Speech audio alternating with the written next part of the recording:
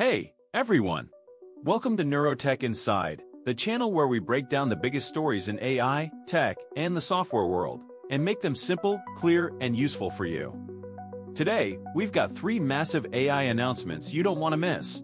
From Nvidia teaming up with Intel, to the Pentagon cutting a $100 million AI deal, and a $1 billion acquisition that could change how we work, it's all here. First up, Nvidia is investing $5 billion into Intel. Yep, you heard that right. The two longtime rivals are now teaming up to develop custom data center chips that combine Nvidia's GPU firepower with Intel's CPU dominance. Why does this matter? Because this isn't just about faster chips, it's about making AI run smoother, cheaper, and more powerful across the board. Imagine AI models that train in days instead of weeks.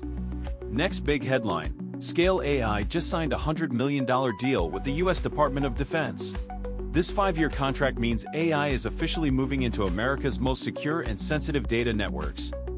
And finally, enterprise software giant Workday is buying the AI startup Sana for $1.1 billion. Sana makes learning and knowledge management smarter, helping employees onboard, train, and find answers faster with AI.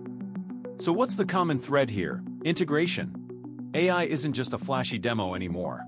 It's moving into hardware, government, and the tools we use to work.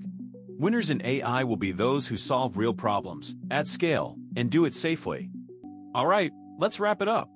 Three big moves this week: Nvidia and Intel teaming up, Scale AI's Pentagon contract, and Workday betting big on Sana.